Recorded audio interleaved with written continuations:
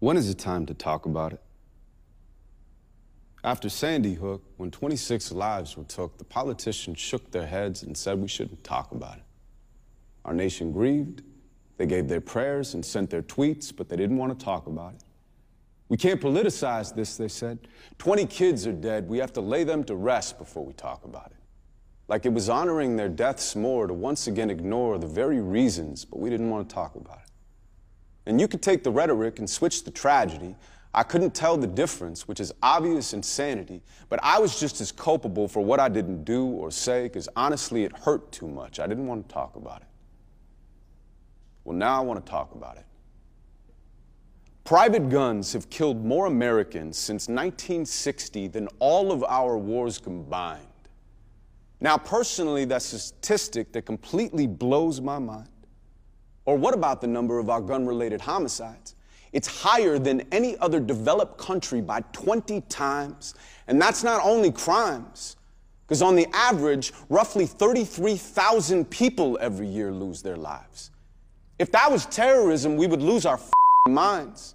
If that's not terrorism, we have lost our minds. In fact, maybe terrorism should be redefined, because mass shootings have become a sign of modern times. When do we draw the line? When do we grow a spine and stop using the Second Amendment to hide behind? You want to keep your guns, that's perfectly fine. I'm not arguing to take them away unless you're hunting lions. And yet the NRA accuses me of lying, like secretly I'm trying. That way they change the conversation from the people dying. It's really evil. I am tired of this misleading line they're feeding to the media. The talking points are really just excuses to be greedier, and Congress won't do their jobs because lobbyists have paid them off, so they ignore the problems that they're there to solve. Public service has a private interest when campaign contributions make them liable to the parties that contribute. It's a form of paying tribute, but the dollars make no sense. How can a background check be something that we're against? If the prevailing argument is it's about our mental health, then it's illogical to think that regulations wouldn't help. And while the left and right fight, both are dying in between. It's not the red, white, and blue. It's the red, white, and green.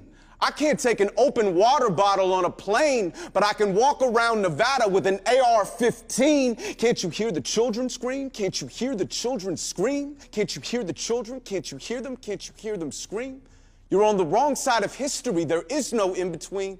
When you look back in 20 years, tell me who you want to be.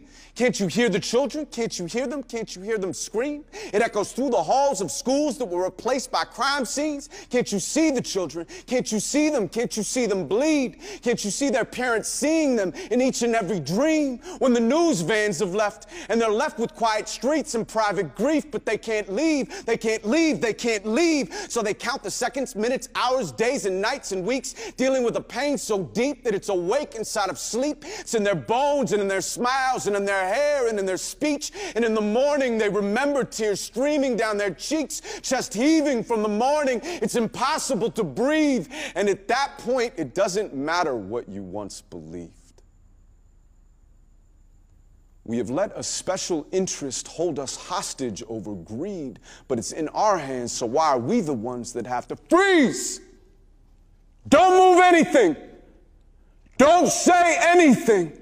Don't do anything. Don't change anything.